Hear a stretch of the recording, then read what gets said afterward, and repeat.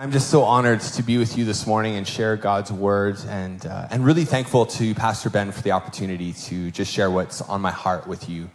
And so I also just want to say good morning to all those who are watching online as well. Can we give it up for our online congregation, online campus?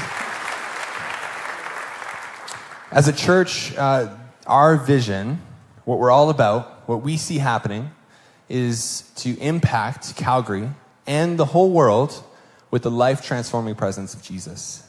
And man, we are on the move. God is on the move, I should say, rather, through us. And it's just been amazing. Such an encouraging time of growth.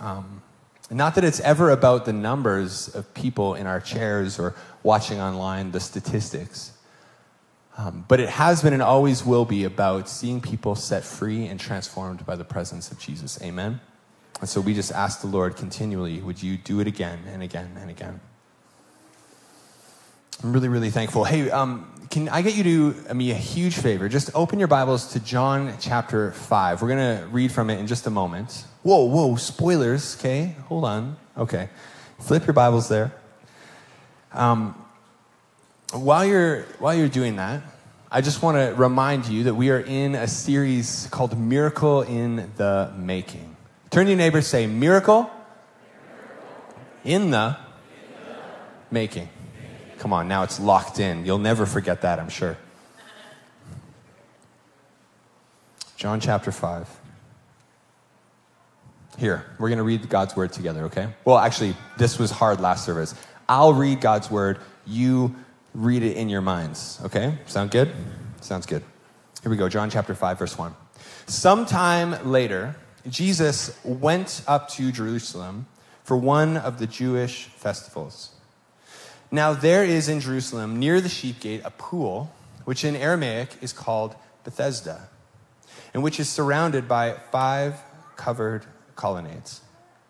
Here, a great number of people used to lie, the sick, the blind, the lame, the paralyzed. One who was there had been invalid for 38 years. 38 years.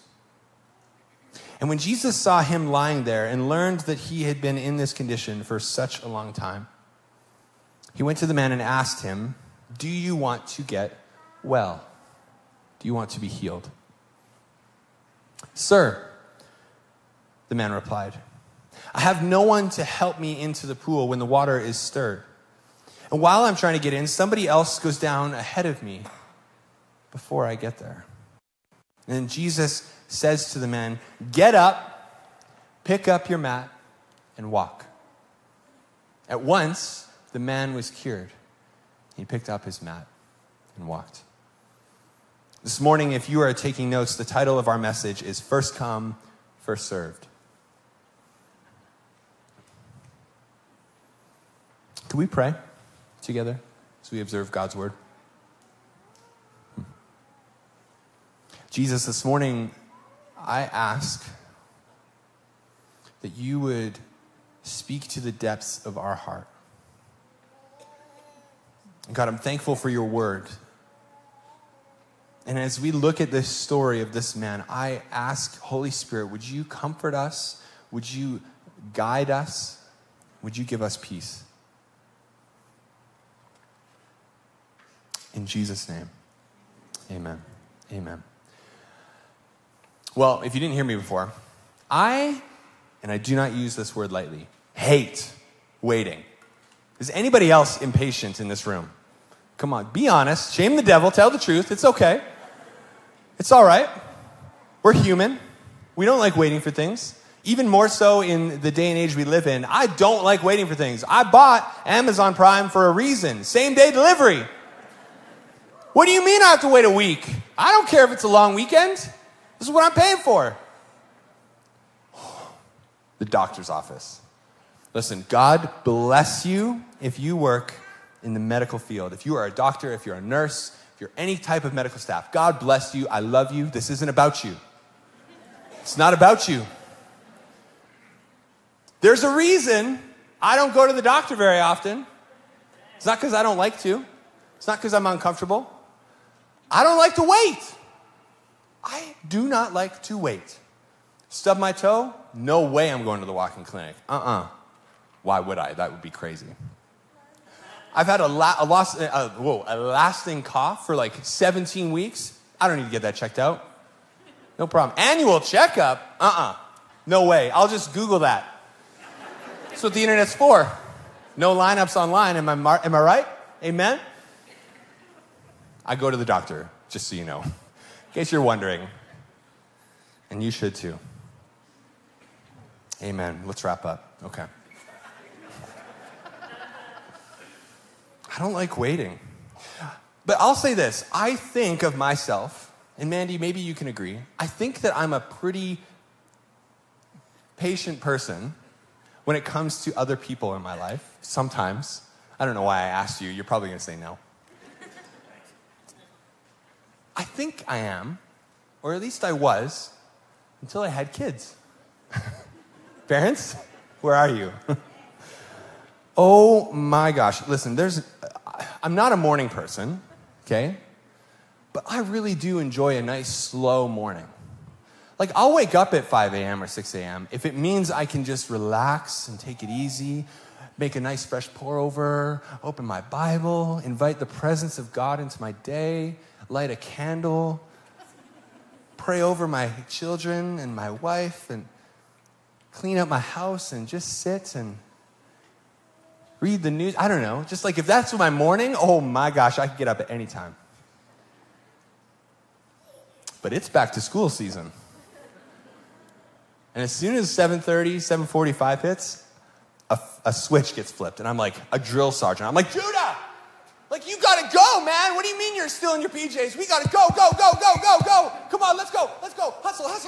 Hustle. Sage, you're 3. Come on, you should know how to dress yourself by now. This is crazy. Like, what are you trying to do to me right now? This is nuts. And then we're getting into the car, and he's turning 6 in October. He's putting on his seatbelt. And I'm like, no, we don't got time for that. Let's just go. Forget the seatbelt. Come on. No. My kids wear seatbelts. Don't call anyone.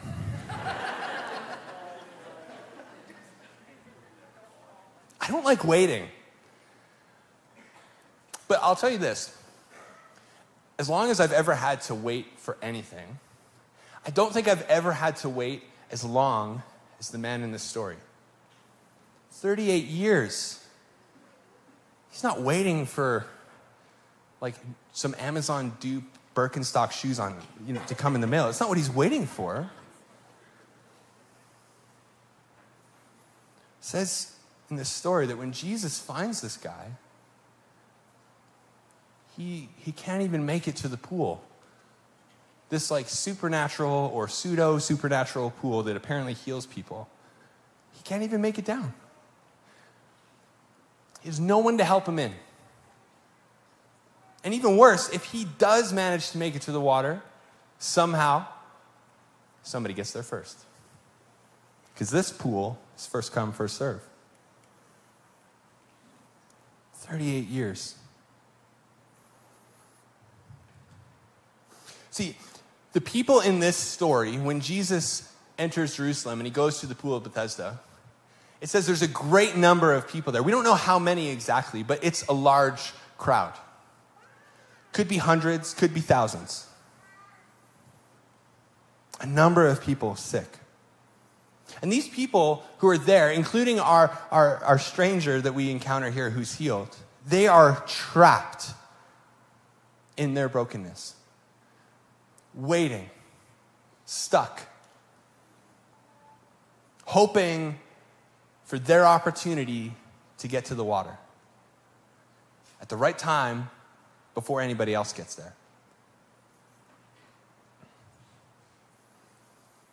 They're trapped. They're waiting for a touch of mercy in a system of first come, first served. I wonder if you're here or watching online this morning, if you have ever found yourself in a long season of suffering or waiting. Or maybe you're in that season right now. And if you're honest, when you hear the series, Miracle in the Making, or the album, or anything like that, you're like, oh man, I'm waiting for mine. I want you to be encouraged this morning. Before we move on any further, there's one thing that I want you to remember above all other things that come out of my mouth this morning. If anything I share with you takes root in your heart at all, if any seeds are planted, if you ingest any part of this morning, if you leave here remembering anything at all, I want you to remember this, that is not the way our God operates. He is not operating on a first come, first served basis. That's not him. The kingdom of God is fueled by grace and mercy and compassionate love.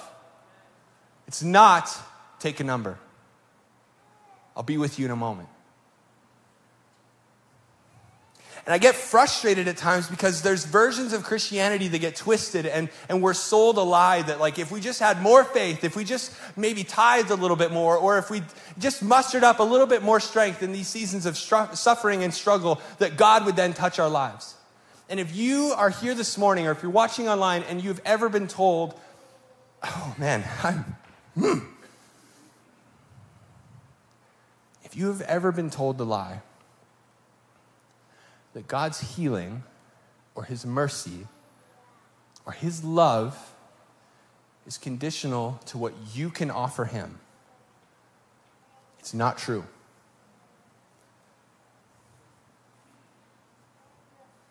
And there are people who have been hurt by that. It breaks my heart. The kingdom of God is not first come, first served. It's Jesus saying, I have come to serve. I'm here to serve. It's not about getting there first and quickest. It's about God coming to us. For God so loved the world that he sent his one and only son. The miracles, the healing, the touch of God that we're waiting on, those things are not dependent on our ability to get to the waters fast and first. Amen? It's dependent on God who has mercy and everlasting love for us. God sees you, First Assembly, right where you are. And he is filled with compassionate love for you. Remember that. If you forget anything, everything else, who cares? Remember that. Sound good? Sounds good. So, when we come upon this story in John chapter 5, as followers of Jesus, there's three elements that I am drawn to that I think we need to pay attention to, maybe be challenged by or encouraged by. And these three elements, I call them the where, the wait, and the want. Let's say it together, okay? For our memory's sake. The where, the wait, and the want. Cool. So first up, the where. Turn to your neighbor, say, the where. Now you'll never forget, right? Imagine if we did a pop quiz. Quick! What was the title of last week's sermon? Woo! Exactly. Allison, I'm with you. So, the where matters. The scene that we are being given by John matters a lot. The setting of our miracle by the pool is important. First of all, it says that Jesus comes to Jerusalem for the Passover festival, and it says that this pool is located near the sheep gate, which if you're unfamiliar, Nehemiah and his crew, when they rebuilt the temple, they built the sheep gate, and the primary purpose of this entrance was to actually lead animals, particularly sheep, to the temple to be offered as a sin sacrifice. Interesting. And here we have Jesus coming through the same gate. And I don't have time this morning to get into why that's important. But I think John is trying to turn our attention to who Jesus really is, that he is the Lamb that was slain for our sake. That it is in him we should put our hope and our trust for our ultimate healing. Amen? Amen. You with me? Okay, good. Now, we aren't told, like I said, we're not told how many people are there at the pool waiting, but we know that it is a great number, a large crowd. Even the stories of the fish and the loaves were given a little bit of a number, a picture of how many people, but here it's so many, perhaps maybe too many to count. And Jesus is on his way to celebrate this Jewish festival, this feast. So the question I have for myself as I'm reading this is, why stop here? Why now? If you're familiar with the story of Jesus, he is very interruptible. And he may be headed towards a destination, but he is certainly willing to stop along his journey for those who are broken. Matthew Henry, a theologian, says this. We're going to throw the quote up on the screen. He says this: "Observe, when Christ came up to Jerusalem, he visited not the palaces, but the hospitals. Not places of importance, but places where sick people are." Which, this is an instance of his humility and condescension and tender compassion. This is an indication of his great design, his sole purpose in coming into the world, which was this: to seek and save the sick and wounded, the lost and the broken. Amen. If you are familiar with my family's story, Mandy and I, we have 3 amazing kids. They are the best. They're incredibly tall. I wonder why. Wah, wah. When my son Judah was born, he's 6 now, by the way. He's going into grade 1. It's crazy. Blink, parents, am I right? And then, I'm going to be a grandpa. It's going to be great. Can't wait. But I remember in 2018, Judah was born October 30th. And about a week after he was born, parenthood is hard. Amen? My son got really, really sick. Like really sick. And he contracted bacterial meningitis. Oh. Yeah, it's a toughie. I'll spoil the ending. Obviously, he's in grade 1. He's great. He's doing well. Wants to play basketball. Really likes sharks. It's great.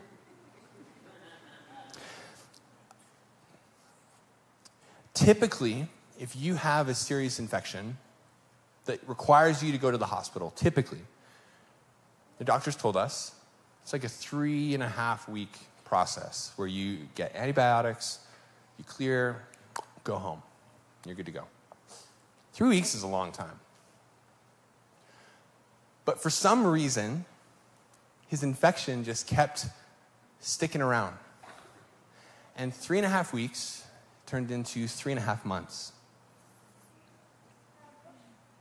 And it was hard. Now, it's not 38 years, but it's a long time. It's a long time. I don't know if you've ever stayed with family members at the children's hospital, but they don't have beds for parents. You're just laying on a bench. It's not comfortable. And not when you're 6'6". Not a chance. And despite what they encouraged us to do, to go home, Mandy and I slept there for 3.5 months. We ate there. It was a hard time. I tell you this story because we were surprised by the people who came to visit us. Of course, our family and friends did, and a lot of people at our last church came and visited us.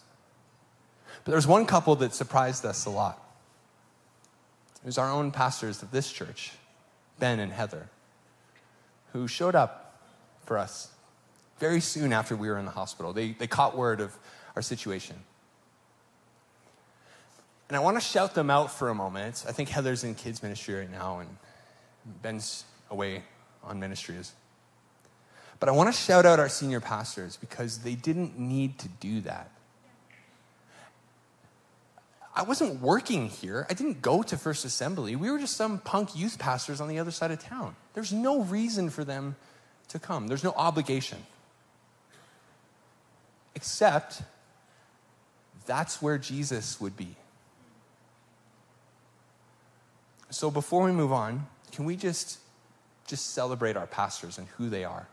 Let's just, yeah.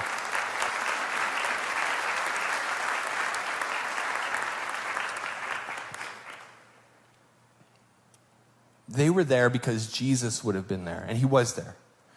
It's not to the palaces that Jesus goes to, it's the hospital rooms. It's the waiting rooms. It's the dark alleys. It's the funeral services. It's the job interviews, the 10th one, holding out hope. It's the long-term care facilities. Jesus is there.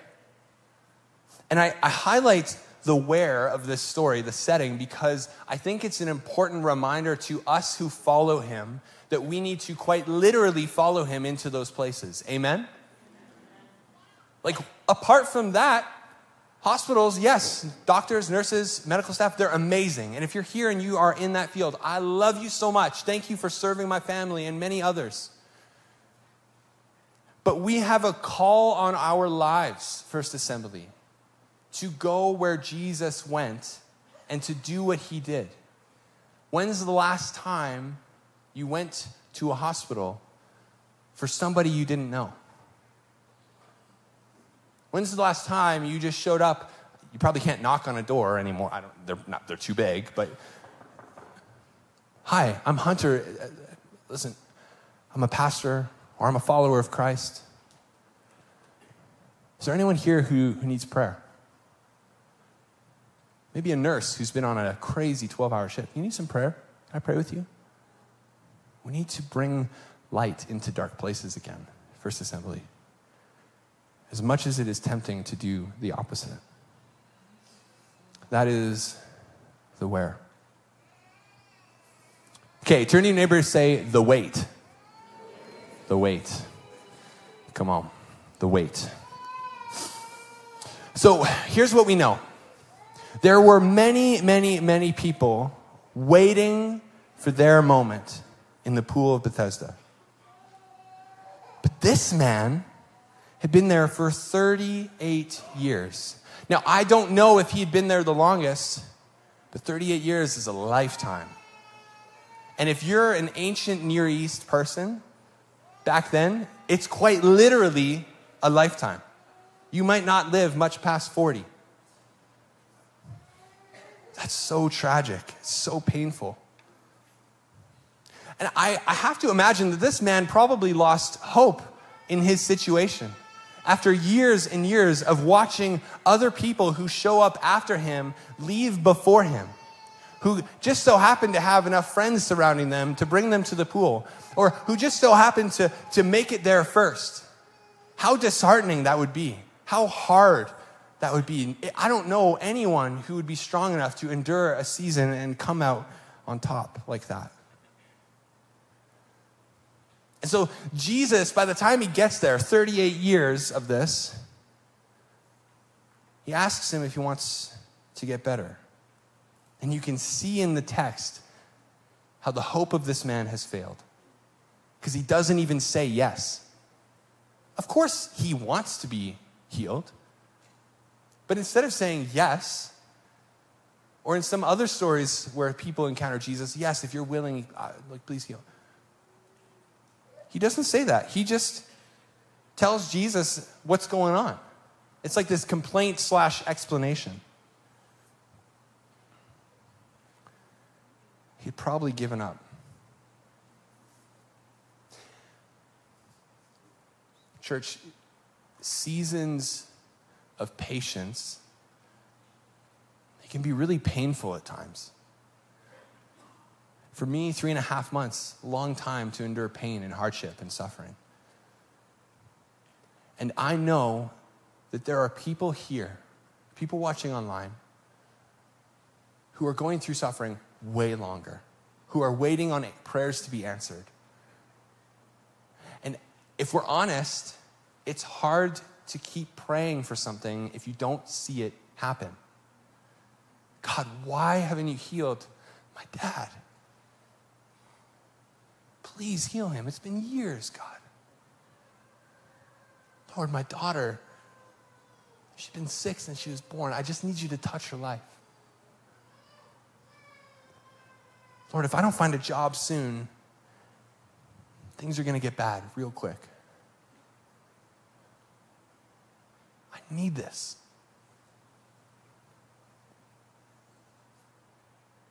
Seasons of patience are painful, but they do have purpose.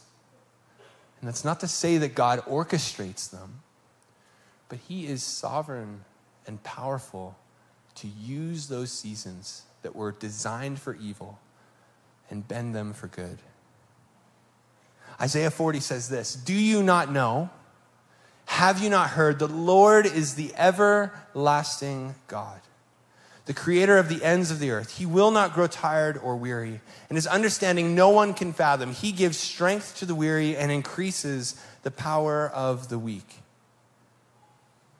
I want to invite you, if you're here this morning and you need to hear these words, to just close your eyes, just to bow your heads maybe, and just receive what God is saying through his word. He gives strength to the weary and increases the power of the weak. Even youths will grow tired and weary. Even young men will stumble and fall, but those who hope in, or some translations, wait upon the Lord, will renew their strength. They will soar and run and not grow weary or faint. He is the everlasting God. So perhaps you've been waiting for a long time for circumstances to change, for something to be healed, for internal, external, whatever the case may be, for God to move in your life. I want to encourage you not to give up hope. Will we always receive God's healing in our life? The miracle that we're hoping for, will he always remove the thorn in our flesh? I don't know. It's too complicated to answer on stage. But I do know this. The power of God works best in our weakness. And his grace is sufficient for us. So hope in the Lord, not what he can give you, but him. And he will renew your strength in a season of waiting. Amen. I want to invite up our worship team or the keys player, whoever's coming. The last point here, turn to your neighbor, say the want. The want.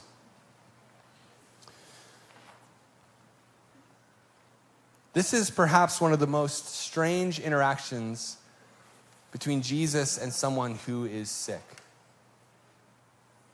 It's a very strange one.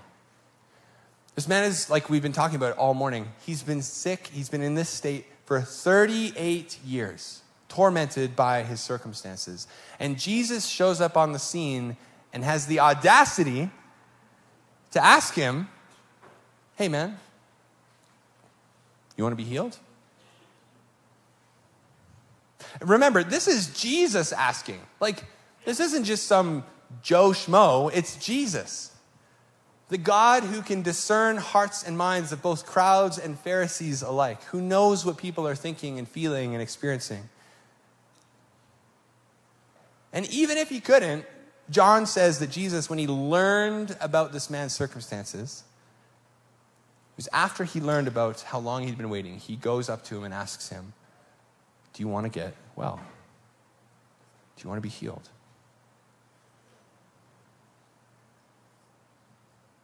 And the man gives this implicit yes that's covered by complaint and explanation.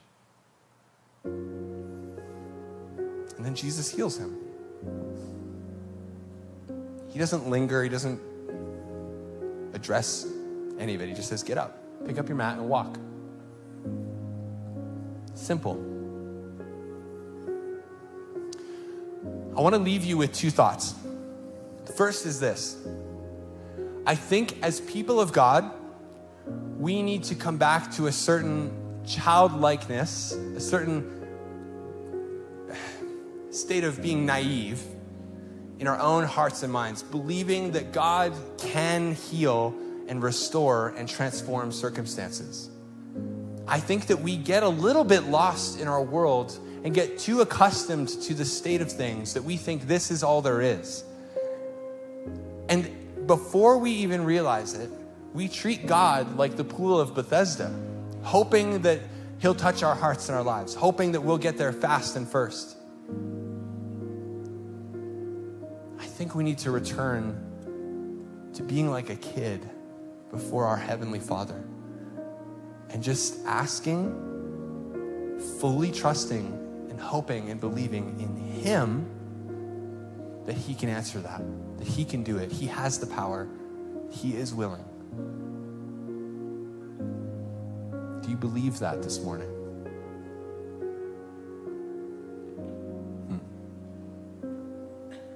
The second thing that I want to leave you with is this.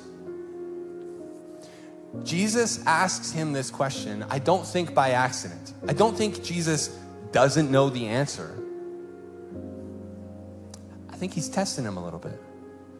I think he's checking with this guy to really confirm he wants to be healed.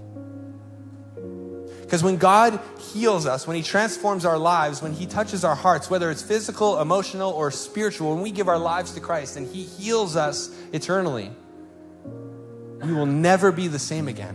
We can't stay where we are. We can't use these things that we used to wear as pain. We can't use them as crutches anymore. We can't live a lesser life because those things don't plague us anymore. He calls us to a higher living with Him in our healing. And He is gracious and He is slow and walks with us through that process, yes. But He asks this guy, do you want to get well? Are you sure? Because if you do, if I heal you, your whole life will change. Everything you cling to, everything you find comfort in, the things you run to when you are hurting, you can't go there anymore. You got to come to me. Would you bow your heads?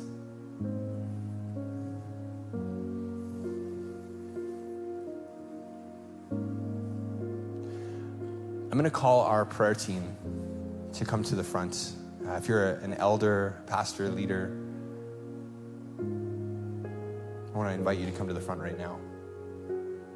And we're just going to land like this. We're going to open up the space for you to come and receive prayer, to stand with someone in the moment of pain that you're in, the season of waiting that you're in. And I hope that you have the vulnerability and the courage this morning to come forward and pray with our team. This is not a concert hall. This is not a convention center. This is a church, and we need to treat it like that. Let's participate in ministry. Do not leave this morning if you're in that season without praying with someone. There's nothing magical about it, but it is healing to us. But wherever you are, I just want to pray over us, especially those who are here and maybe don't have a relationship with Jesus. And maybe as you've gone through this service, you feel Him asking you the question, do you want to get well? Do you want to be healed and set free? Do you want a new, full life? The invitation is there for you. But you have to be sure you want it, because your life will change forever. Let's pray. Jesus, I thank you so much for your word this morning. I thank you that it is an encouragement to us who are in seasons of waiting. And I lift up my brothers and sisters, my friends to you this morning who don't have a relationship with you but want one. They feel your Spirit hovering over their hearts this morning, calling out to them, inviting them to this new life. I pray right now in Jesus' name, if you're here and that's you, that you would receive Christ into your hearts as you make Him the leader of your life. I pray, God, that you would transform each one. and help them in that journey. And Father, I ask right now for all of those who are in a season of waiting, for you to bring restoration or healing to touch their lives, God. As we even go through this series, Miracle in the Making, help us, Holy Spirit, to not become discouraged, but guide us and comfort us and bring us peace as we wait upon you, Lord. Help us to go to the places where hurting people are. Help us to last in a season of patience. And Lord, would you transform us as you heal us? In Jesus' name, amen.